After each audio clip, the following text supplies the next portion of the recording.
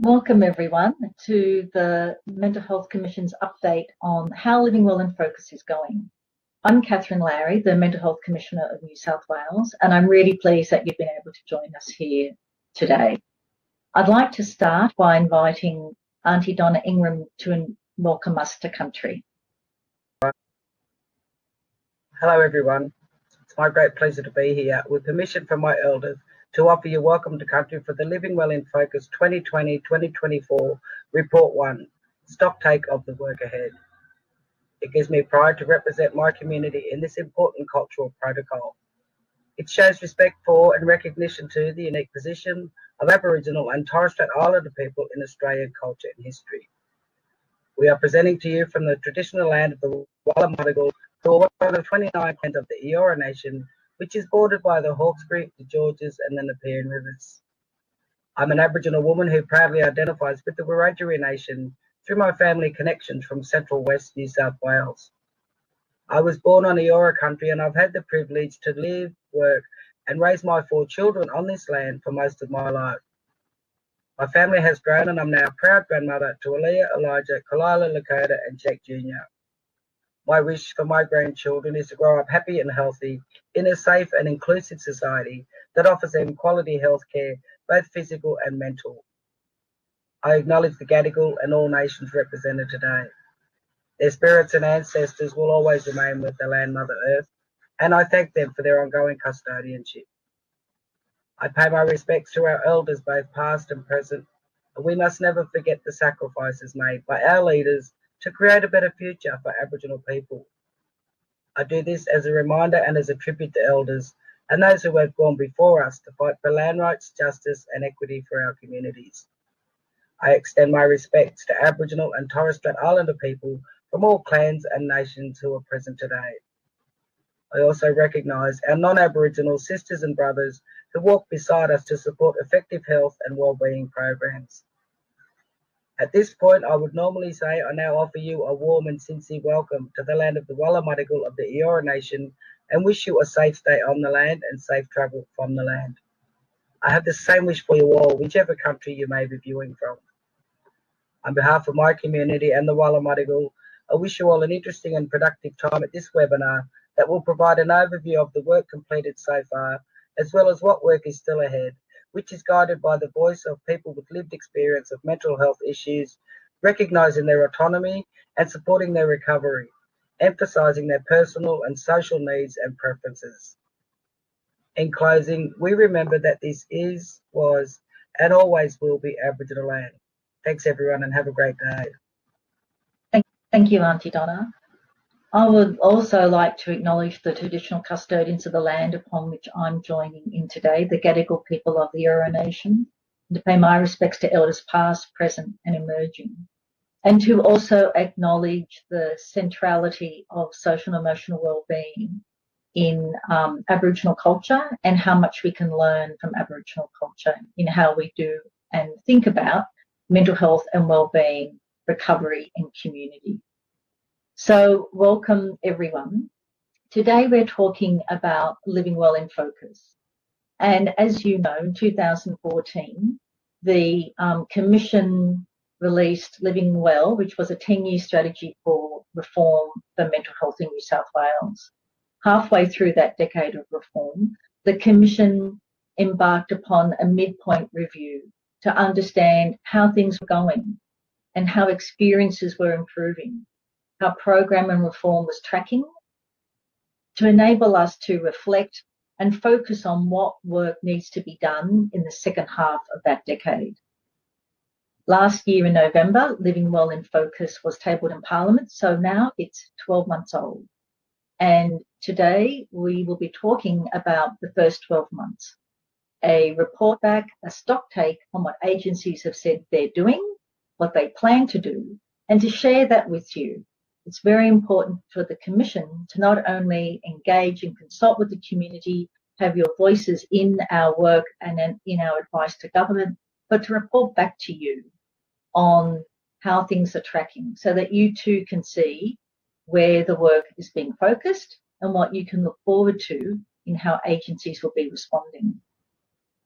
So today we'll be having a number of sessions that we'll be talking about, and we will be looking at not only the work of the agencies, but we'll also be highlighting good practice, and we'll be looking at how the progress in living well has been across the system and across the agencies. We'll be having a highlight, and we'll be having a number of our deputy commissioners joining with us, as well as one of our directors, to not only highlight where effort has been made, but also to discuss what the priorities have been and the responses have been of agencies. But I'd like to start by giving you a quick overview of the Commission in a quick 90-minute video, just so for those of you who are new to us understand what our role and our purpose is. And to then follow that, we will kick off with a video, which is a snapshot of Living Well in Focus. And that will set you up for understanding the feedback, and not only that, but also understanding the priorities and the directions. So I'll speak to you after these quick videos. Thanks.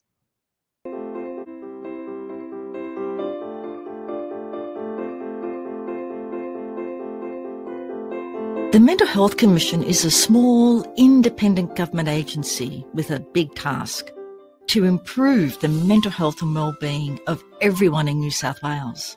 We do this in 3 ways: by exploring and understanding issues that affect the mental health and wellbeing of the community, to find better or new ways that support people, their families and carers to live well on their own terms, by calling for change to improve mental health and opportunities to live well with strong connections to family and social networks, community and culture, education and work, by preparing plans and reports for government to chart the course for mental health reform and hold up a mirror to show how things are moving.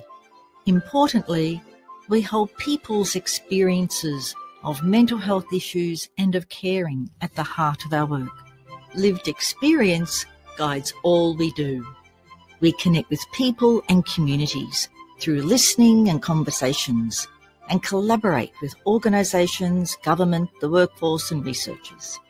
We work collectively with the common aim to improve mental health services and support for people across New South Wales. So please, join with us.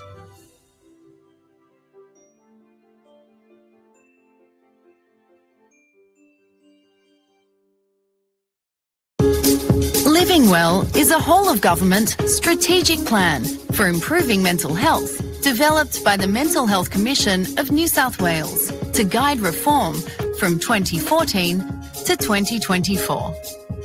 5 years into the decade-long plan, we undertook a mid-term review. We visited over 60 communities, towns and services to check in and learn firsthand about what was working well and where greater effort was needed. The result is Living Well in Focus 2020 to 2024, a strategic plan for community recovery, wellbeing and mental health in New South Wales. The refreshed strategic priorities provide the best opportunity to strengthen community recovery and wellbeing, strategically invest in wellbeing and mental health, and ensure we have the right workforce for the future. Our 7 key actions for reform include strengthening community recovery and resilience, improving Aboriginal social and emotional wellbeing, embedding lived experience, supporting and including families and carers, investing in evidence-based community wellbeing and mental health supports, improving pathways for people with a mental health issue in forensic mental health services and custody, and enabling a skilled, well-resourced and compassionate workforce.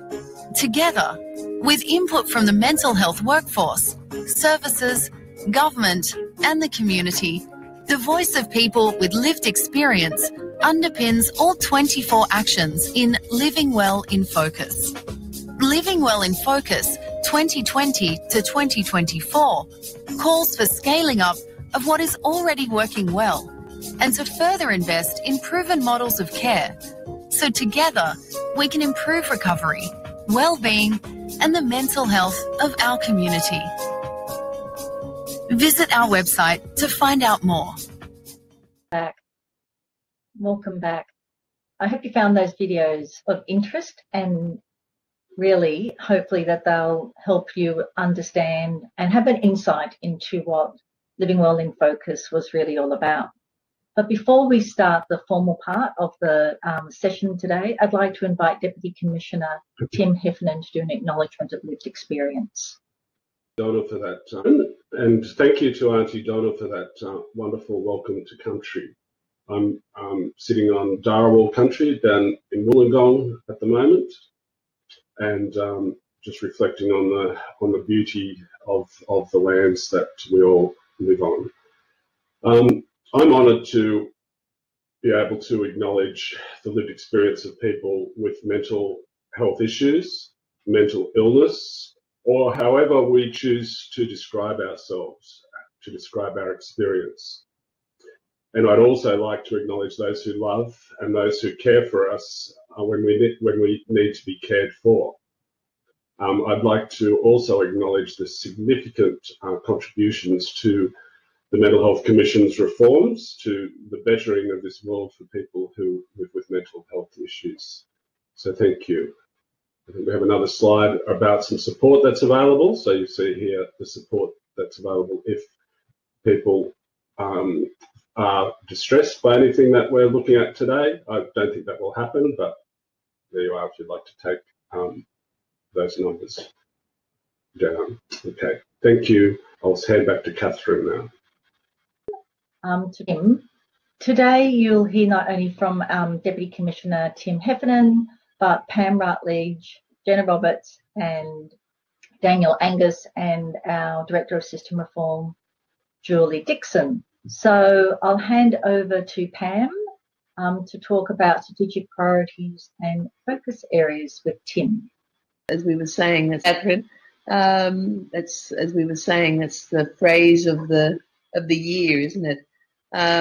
So as you will have seen from the video, Living Well in Focus, we attempted and we did keep it very, very focused on the strategic issues facing the New South Wales community at this time. So we had 3 strategic priorities that are shown on the screen there, and under those 7 focus areas, and then within those we identified 24 actions for reform. Now we don't have time today to go through these, but I would encourage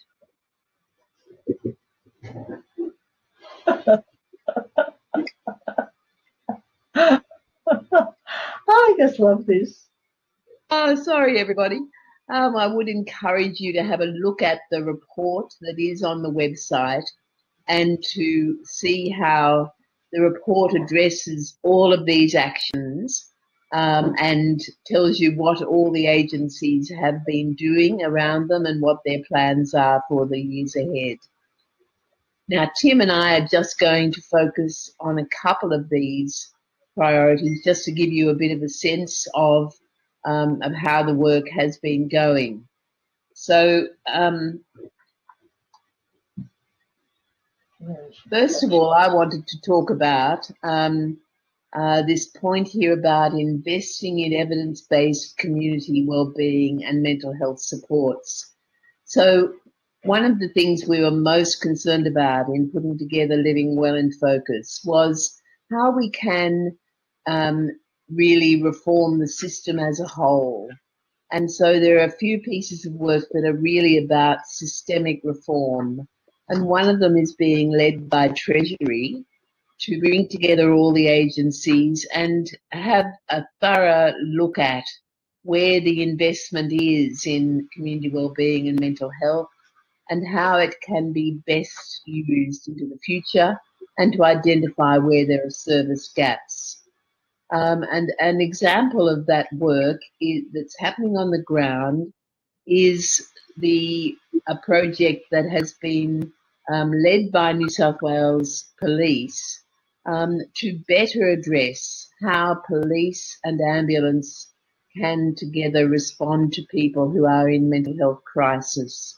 And you know, we all know how concerned people are and have been about the really traumatic experience of being brought into hospital by the police or even by ambulance. It's a very traumatizing process. So police, ambulance, and clinical resources have been coming together in a program called PACER, which has been piloted in New South Wales and is now being rolled out. And there are now 12 of these programs operating across New South Wales to bring together the police, ambulance, and clinical resources. So clinical team support staff who can help with de-escalation and supporting people in crisis, so that the need to go into an emergency department at a crisis point is much, much reduced. Now, that work is being supported by some work being led by the Commission to build a better planning tool to ensure that all the great programs and services that have been implemented over recent years around better community support and peer support, to ensure that we can build those into regional planning. And that work is being led by the Commission now and is to develop a cross-government regional planning tool to create a more joined-up system of care and support, which was another critical question identified through the Living Well process, how important it was to provide better opportunities for people to navigate and find the support they needed. I'll hand over to Tim. I'm very excited and very happy to be able to talk about this particular spotlight, which is on growing the peer and carer peer workforce. It is something so close to my heart, and something that has been a focus of the Commission since its inception. And also, I think the work that we're doing joins up so well with what's happening locally, regionally, and nationally in terms of building structures and strength for the peer workforce. So we need to recognise and acknowledge, as I said in my acknowledgement, the value of expertise from people with lived experience of mental health issues and caring. It is a critical element of system reform. Peer workers are in a unique position to build connections and rapport with people by inspiring hope and modelling recovery and leading that reform statewide. The Ministry of Health is in the process of developing a peer workforce framework to support the workforce and also provide guidance on the scope of practice, career pathways, leadership roles and regional development. The Ministry of Health has previously invested in the South Eastern New South Wales regional peer workforce framework, something that's available for other local health districts to use. And it will join up seamlessly, hopefully seamlessly, with the National Mental Health Peer Workforce Development Guidelines, which will be released on the 1st of December. These sorts of things are so significant to our workforce. It just provides us with the way forward. You might know that additionally 70 positions have been created in the Towards Zero Suicide initiative, where we have peer workers working in alternatives to ED called safe havens, and also working in assertive suicide prevention outreach teams with clinicians. That's such a wonderful initiative.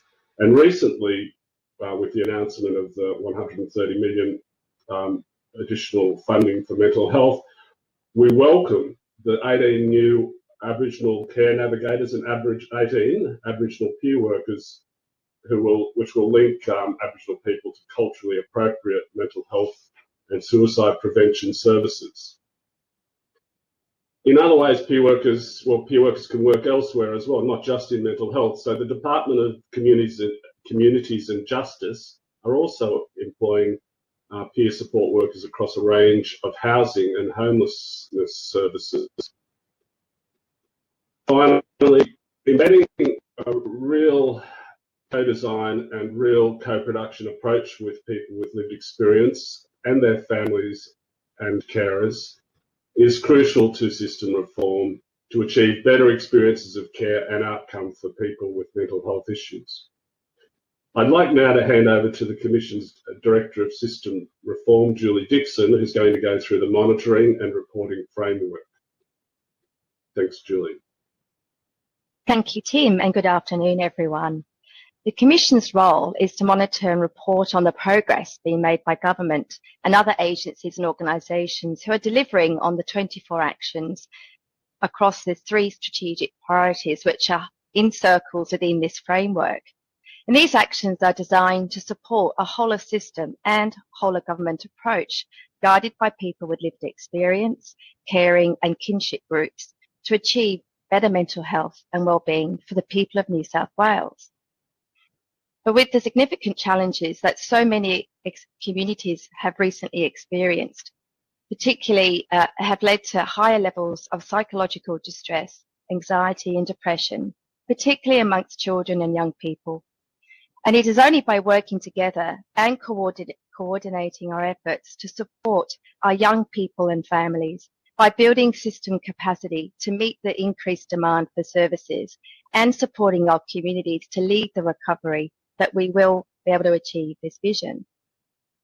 Next slide, please. Over the past few months, we have sought feedback from government agencies to find out what they're doing or planning to do to deliver on these 24 actions. And we were extremely pleased to see that every government agency is focused on supporting people's mental health and wellbeing and their recovery, including their workforce. And we identified around 70 partnerships between agencies, including community managed organisations and with people with lived experience in caring. And a total of 19 government agencies have described their work across the 24 actions.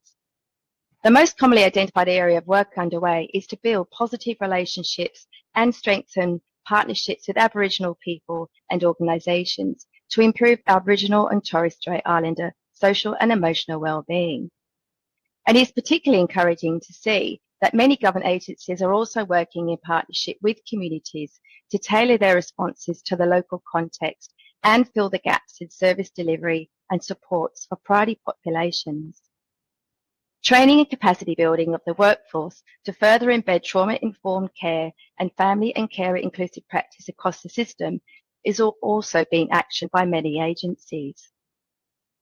The first report is now published on the Mental Health Commission's website.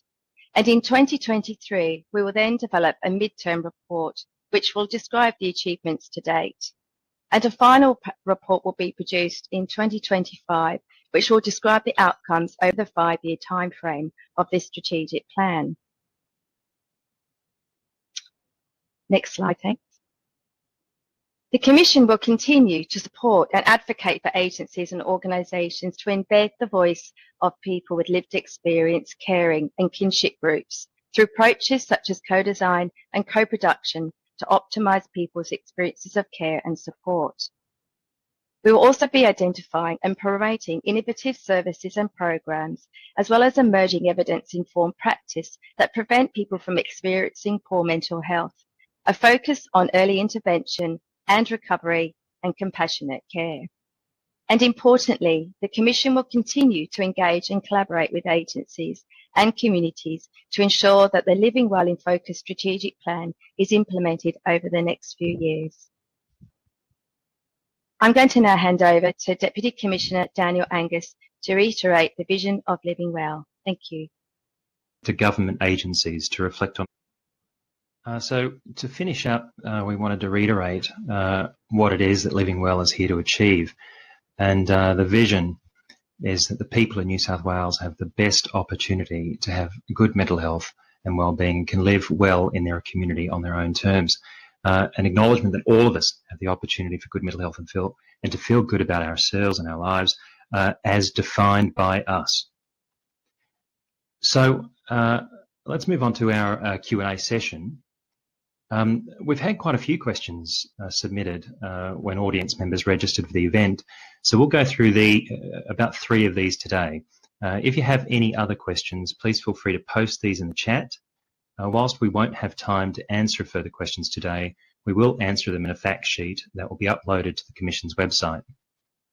I'll be joined by my fellow Deputy Commissioner Jenna Roberts for this Q&A session.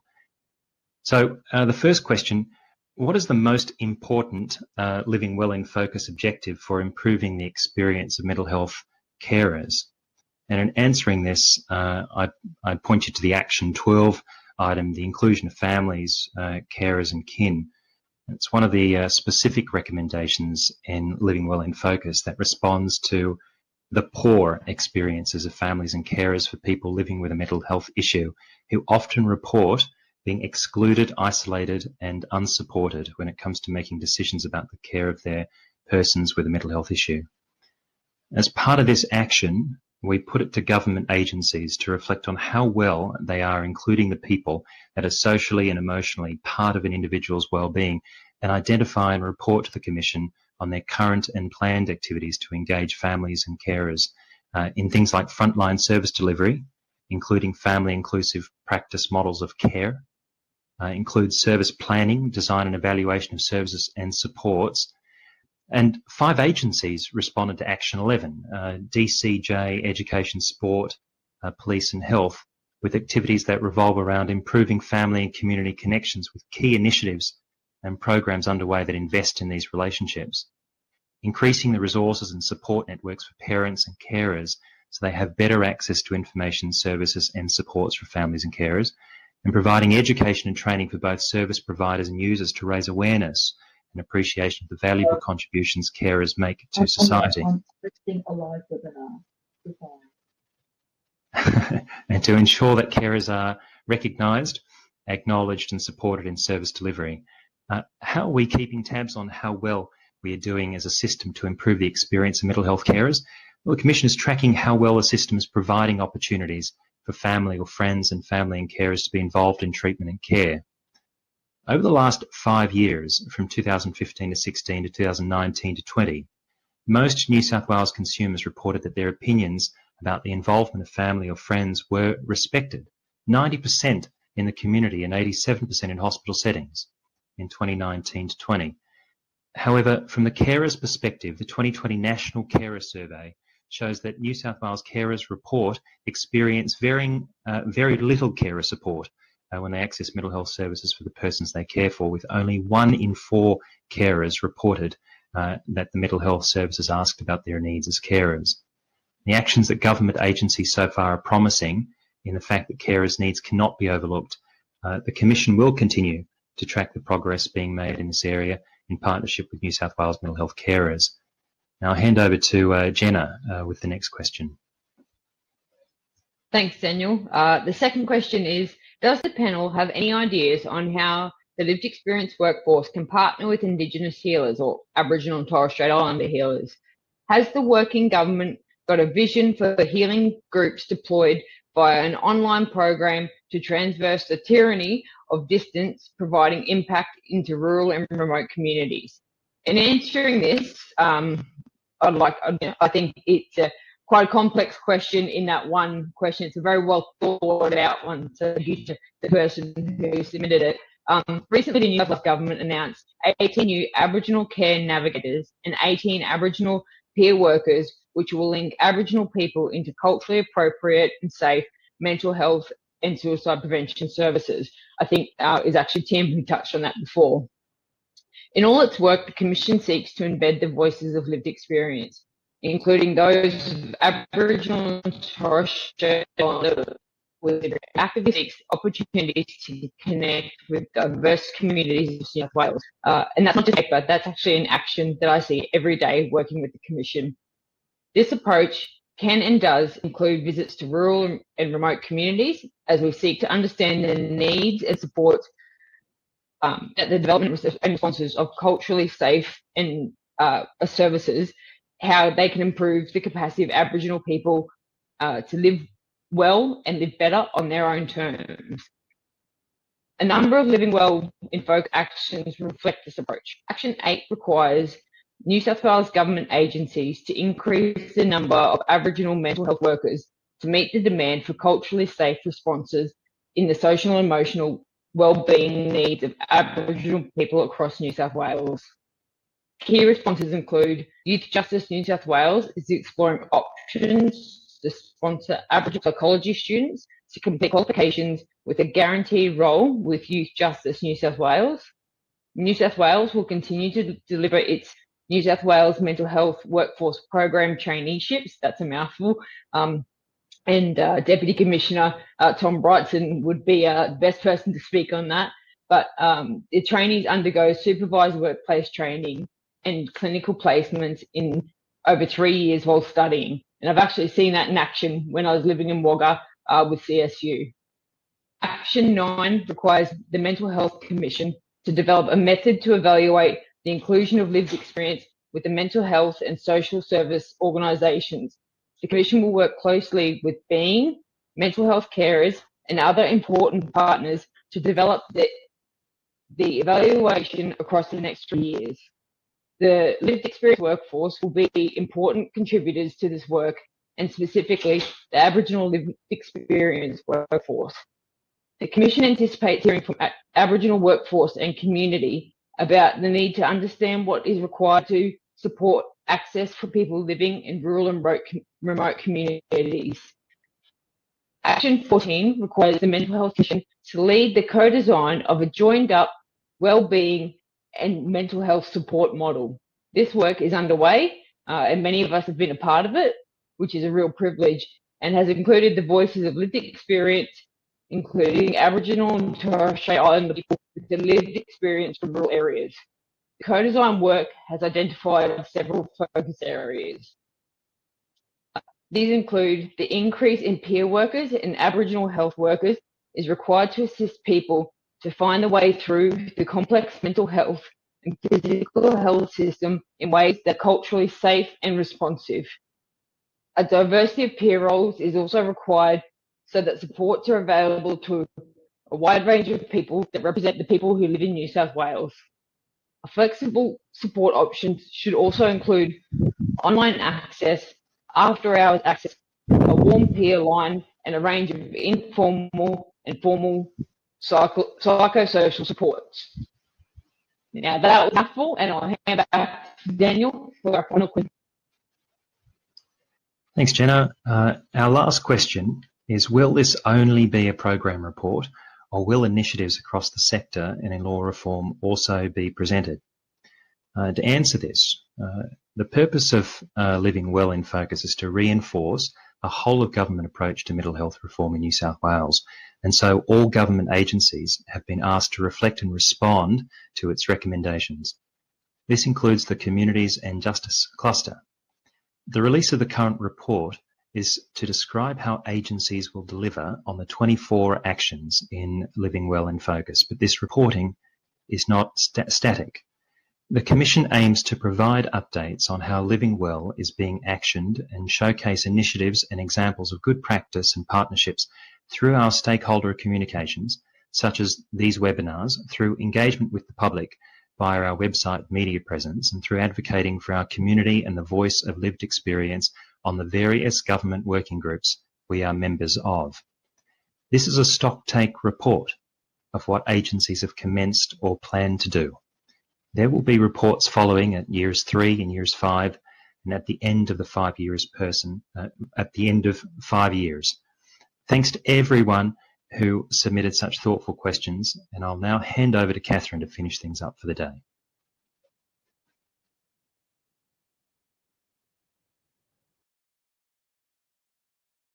In particular, thank you to our esteemed Commissioner, Catherine, and our other Deputy Commissioners who participated, and as well as Director of Reform, Julie Dixon. Thanks to those for submitting the excellent questions and everybody who joined today. On the screen is a reminder of the support available and a reminder to use your natural supports that are around you that help you get through your everyday struggles, as well as the good things in life. All the best, everybody, and we hope you have a safe and happy holiday period. We're looking forward to getting to know, getting it back out into the community and getting physically out there to see everyone in 2022.